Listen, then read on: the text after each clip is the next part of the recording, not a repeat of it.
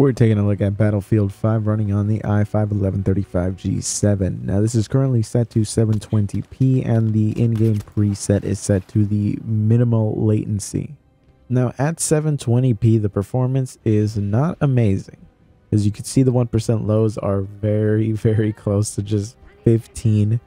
We're getting an average of just 33 right now, and the frame rate is really struggling to hit anything consistently above 35 frames per second.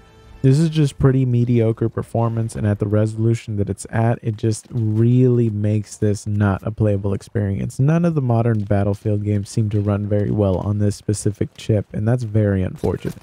We can more aggressively lower the resolution, but I think we're going to be hitting territories where it really becomes unplayable.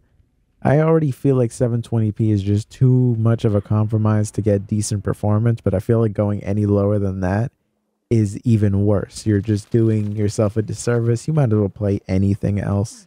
I mean, I tried going for about a round or two, but really after this one specific match, it was just too unplayable that I just felt like there was nothing I was going to get out of this in terms of just like enjoyment, and the numbers were not going to get any better.